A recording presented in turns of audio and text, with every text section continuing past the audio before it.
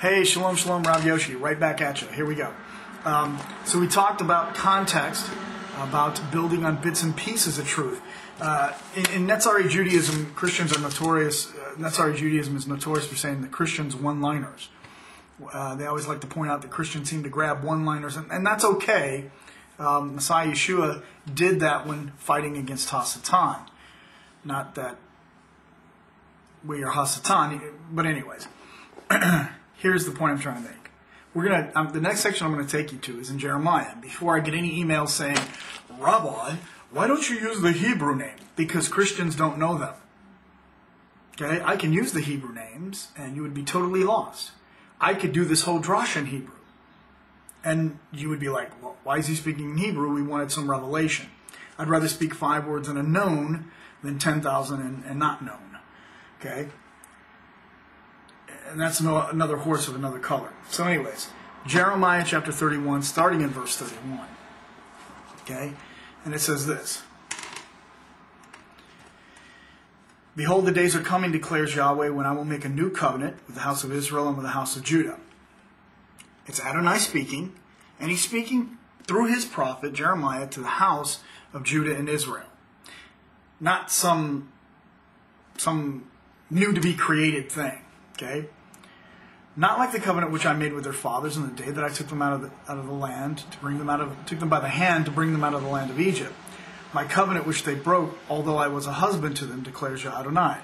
But this is the covenant which I will make with the house of Israel after those days. There's a clue in the text, after those days. I will put my law within them, and on their heart, and I will write it. And on their heart I will write it. And I will be their El, and they shall be my people. They shall not teach again, each man his neighbor, and each man his brother, saying, Know Hashem, know Yahweh, for they shall all know me, from the least of them to the greatest, declares Adonai. For I will forgive their iniquity and their sin, and I will remember them no more. Very important things to take note. My dyslexia is acting up, so I'm going to put on my glasses. Okay. Thus says Yah, who gives the sun for the light of the day, and fixed the order of the moon and the stars by night, who stirs up the sea so that its waves roar. Yahweh of hosts is his name. Adonai Se'avot is his name. If the fixed order departs from before me, declares Yah, then the offspring of Israel shall also cease from being a nation before me forever.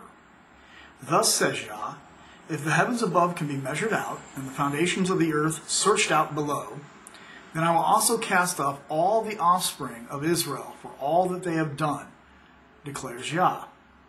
For the days are coming, declares Yah, when the city shall be rebuilt for Adonai from the tower of Hanel to the corner gate, and the measuring line shall go out farther straight ahead to the hill of Gareb, then it will turn to Goah.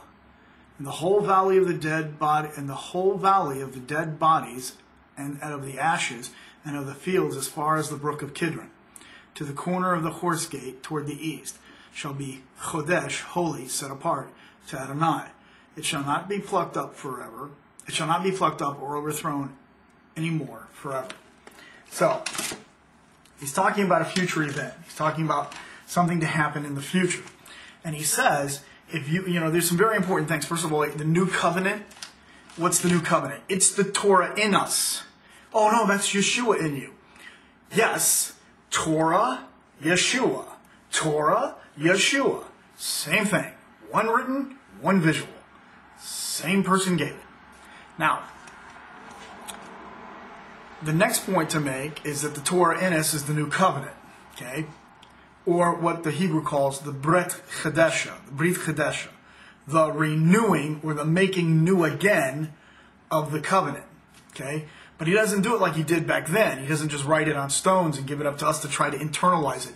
He puts it in us. Big points to be made. Okay? The next part is the part that you use to show that Israel is never replaced.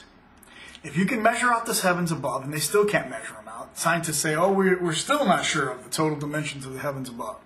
Or if the foundation of the earth can be searched out. And people say, oh, well, they dug tunnels. No, the foundation is the center.